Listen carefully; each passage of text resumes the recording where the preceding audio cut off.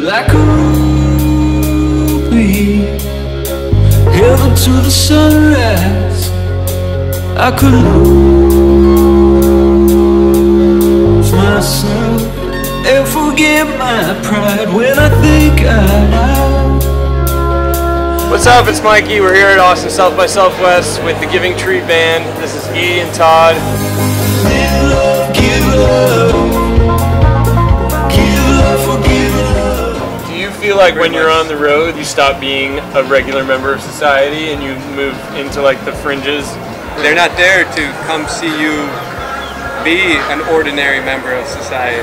You know, we try to maintain couth, you know, as much as we can, but you know, the road has a way of, I guess, callousing the edges. Do you guys have any boundaries? Because like us, we will literally be wiping our ass on the side of the road in front of strangers. Like, I think that there's something that definitely takes place where you go into the bear at your tent mentality.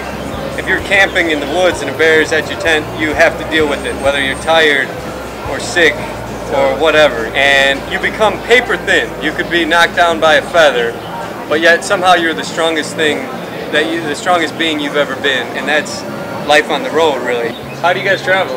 I think I counted we've had 13 tour vehicles. We had one situation, but I made friends with this guy at this coffee house. He let me store the bus, and we were bouncing back between these gigs, leaving the bus down there for a month. People moved into it.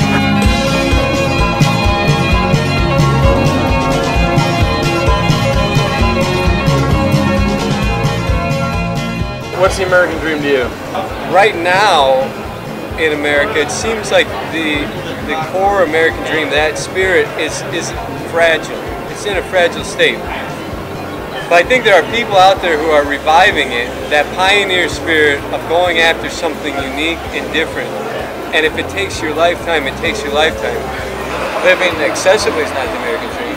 If people live more within their means and embrace a little bit more simplicity and harmonious living with the planet, then I think that's a dream that could be realized. I didn't feed them any of this stuff.